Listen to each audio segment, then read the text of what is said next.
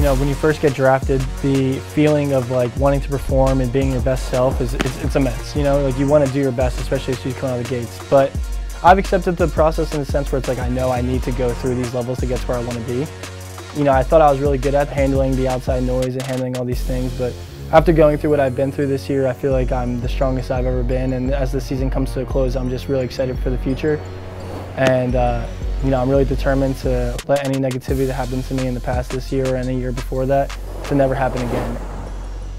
Just achieving the dream. That's all I can think about. Every night I rest my head on my pillow, I'm sitting there thinking about what steps I need to take to get to where I need to be. I'll be wearing a Pirates uniform one day and I'll be able to go out there and just show the world everything that I've been working for since I was like 6 years old. That's the moment I'm most excited for. Is just the chance to start this journey and also after getting it done, just figuring out how I can stay up here as long as I possibly can.